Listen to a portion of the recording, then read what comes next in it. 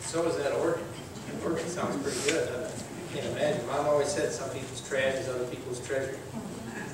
Let's open our Bible with Genesis 7, chapter 7, verse 11. I'll give you all the time.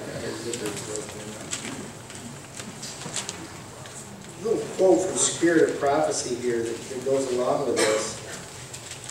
The people laughed at him, being Noah, his peculiar earnestness and intense feeling in regard to the judgments which he declared God would surely fulfill.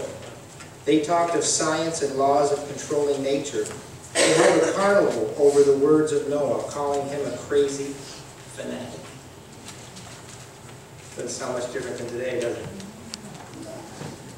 Genesis 7, verse 11 through 13. In the 600th year of Noah's life, in the 2nd month, the 17th day of the month, the same day were all the fountains of the great deep broken up, and the windows of heaven were opened, and the rain was upon the earth 40 days and 40 nights. And the selfsame day entered Noah and Shem and Ham and Japheth, the sons of Noah, Noah's wife, and the 3 wives of his sons with them into the ark.